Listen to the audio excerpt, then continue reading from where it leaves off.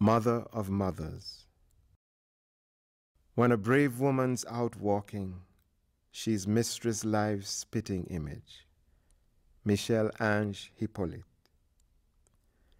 The faces of mothers, their cheekbones gleaming against taut skins, their eyes glazed with the scarring of so much loss.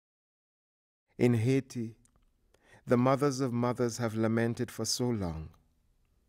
All that is left is the sturdy presence of grace, the wide open heart of knowing how much a casket weighs, how it feels on the open palm. The mothers of mothers march through the congregation while the children of men clap their hands, beat tambourines, scratch the grater, and sing the flat harmony that shivers the air. Beneath a cascade of flame yellow and red flamboyance, she stalks the outskirts of the feet-worn worship ground, the outer limits of the congregation where the weeds and stones have accumulated.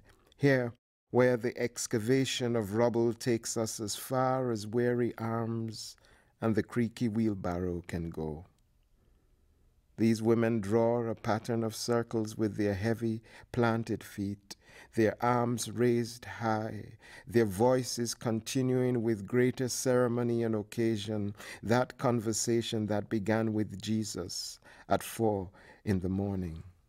Oh, the mothers of mothers, who know too well the hottest sorrow, the broken bodies of children, the boy who covers a jaw full of maggots, and the tall, lanky son whose spine gives under the weight of concrete before he is pulled out, laid under the soft blue light of a wayside clinic, waiting to go, and quietly, with the flies returning to his skin, he is still, though he must wait there until dusk before they notice, before a procession of mothers leads the body out into the night.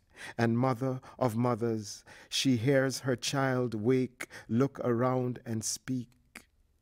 How nice the air is out here, before he dies, this time for good.